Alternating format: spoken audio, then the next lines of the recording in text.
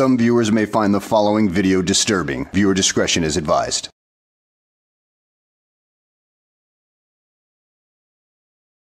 Well, hello and welcome back to the channel. In today's video, we find ourselves in Kennedale, Texas with Cody Lowroller as he attempts to twist an officer's words to his own narrative. But he's not very good at it, and in fact, there'll be one point in this little tale that will show how very stupid this guy is. Stupendously stupid. Now this video is 40 minutes long. I had to cut a lot of material out. It's not all dead air. It's just that he just talks in circles a lot, trying to get the cop to stumble. But I'm not going to subject you to his circular reasoning, so let's sit back, relax, and enjoy the show.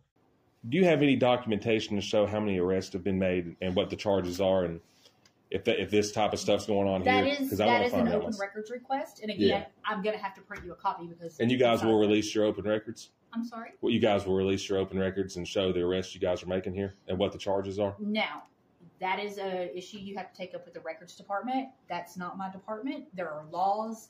Where's your records department? First of all, you and your friend are incredibly stupid, as we shall see later on, but the officer is just too polite to say anything about it at all. And second of all, check the grammar on the statements that you put on these videos, because they are incredibly atrocious. What do you have, a third grade level of understanding in that area? Because I'd like to know what kind of arrests are being made here. You know it is a holiday, right? I mean, like I said, I'm not going to debate whether it's a holiday or not. She's not here because it's a holiday, which is why that was closed, because it's a federal holiday. So the ones of us that are patrolling the streets that have to work on holidays, we're the only ones here. So there's no admin. You've got 3 police officers. There's no front desk person. What is the number? I just want to know what the number one offense you've seen people go to jail for here is within your DWI. DWI? Right off the top of my head, DWI. So you guys are patrolling these cars out here heavily then? Because that's mostly pulling cars over. Okay, you do understand where you're at, correct? Yeah. Do you know how large our city is? No, I don't know how large it is, but I know where I'm at. Would you like to know? Well, sure. I can tell you it's about 8,000 people. 8,000 people. And the number one offense that you've seen is DUI? DWI, yeah. And are these people doing field sobriety tests? I'll give you a little piece of info. You know what our highest call load is? Do you know what our highest calls are? What we get called out most on? What, trespassing? Yes. Alarm calls. So burglaries are the number one, you think? Not burglaries. I didn't say burglaries. I said alarm calls. That's interesting. You say the number one calls you guys are getting that people want the police help are for alarms, but the number one arrestable offense is DUI you've seen. So people aren't calling for the DUIs. People don't call for DWIs. Officers patrol and locate DWIs. So they're targeting the drivers, kind of like a predatory. That is not what I said. And I understand that you have 2 cameras in my face, and I will not. Let me understand. And I do too. And I want to be very clear, because I'm a very articulate person. I understand how to apply the law and understand the law. Well, that's good. I'm not going to stand here and have you twist my words. You asked me a question. I simply answered it. Well, we're not twisting your words. We're just trying to. So how does the car get pulled over then? How are the cars getting pulled over? Here in Kennedale. Traffic offenses. Traffic offenses? Yeah. So are people calling you for traffic offenses? No, that's part of being a police officer. You know what that shows the public, though? That you guys are trying to get out here and get money for the city's annual budget. You're not actually being called out there.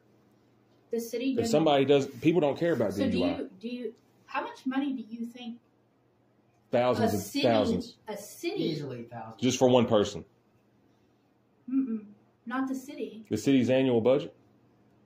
Has nothing to do with DWIs. So you don't get any fines and forfeitures for the state then? I know that's a lie, because every person that gets found guilty of a DUI has to pay fines or have to pay bond. There's money. That doesn't go to us. It doesn't go to you, but you guys are getting it for somebody else.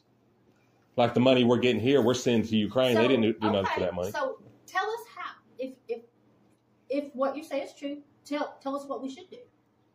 Respond to calls and not stalk people on the roadway. Okay. In my opinion, I mean, unless you're getting a call saying, hey, there's a car out here driving all over the road and somebody needs your help, then you come out. So let me ask you a question. Wow, that sounds incredibly stupid right there. Wait until somebody calls in on a drunk driver swerving up and down the road. Very interesting and stupid idea, considering that by the time the police get there, an accident probably would have already happened as a result, and probably more people would die in traffic accidents due to drunk drivers than they already do now. Were you born this stupid, or did you have to work at it? Sure. So if I see someone run a red light and potentially hit someone, I shouldn't stop them for that? I should just let them go? If you see a crime happening. Okay. But what's happening with these... crashes at that red light, sure, But if they run it, I should just let them run it and let them go? Yes, absolutely. I mean, even you should. Even though the transportation code says that's an offense, it's a traffic offense? Well, you know, the Supreme Court... A lot of this transportation code Uh-oh. He just got to the Supreme Court portion of the video. Hang on to your seat, baby, because this one's a screamer. Constitutional anyways. Okay. You know Danforth versus Techline? You want to talk law? You know Danforth versus Techline, what that is? A what? Danforth versus Techline. It's a Supreme Court ruling. So when we talk about applying the law, right? Let's talk about. I would have to look up case law. I don't sit around all day long. I'll tell you what it is. Okay. It basically, the Supreme Court ruled that you don't have to have a driver's license to operate a motor vehicle. What the fuck?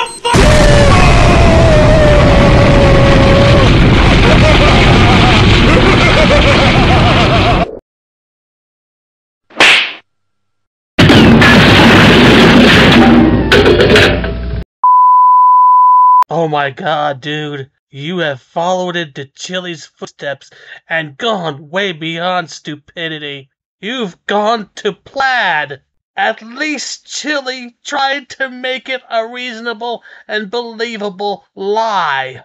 But you took his lie to a whole new level of stupidity. Techlines versus Danforth has nothing to do with the validity of driver's licenses in the U.S. Constitution. And add to that, it was a 1945 Mississippi Supreme Court case, you moron, not a U.S. Supreme Court case. And the majority of the damn case was about the width of the roads in Mississippi, you dunderhead. I will link that case in the description box below. I've read it several times. If you are curious, go ahead and read it yourself, and you'll get a good laugh at how wrong this idiot is.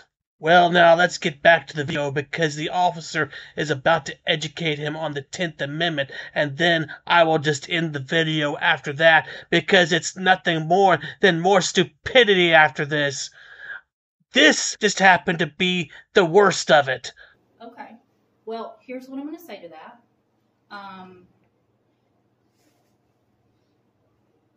The 10th Amendment states that the state can actually mandate their laws for penal and transportation code. So I'm not really going to debate whether you can drive or not drive without or with a driver's license. Yeah. Now it still gets enforced, but you know, the Supreme Court did rule you don't have to have a driver's license to drive. So as fun as this has been, if I can do anything else for you, I'm going to go and print your open records request. All right. Well, I figured I might as well end it right here, because there's just so much more stupid in here. When I watched it in full, thank you to my subscriber for sending it to me, because that was a real chore to get through, and I'm sure you felt it too. But, Cody, couldn't you have looked up a case law that nobody really knows about? Some obscure law that's probably not listed on the internet? Or pull a case law out of your ass that nobody will find? and try to use that as an argument, saying the Supreme Court made that ruling, blah, blah, blah. Of course, people are going to ask for citations, but since you'll never provide one anyway, you're pretty much covered.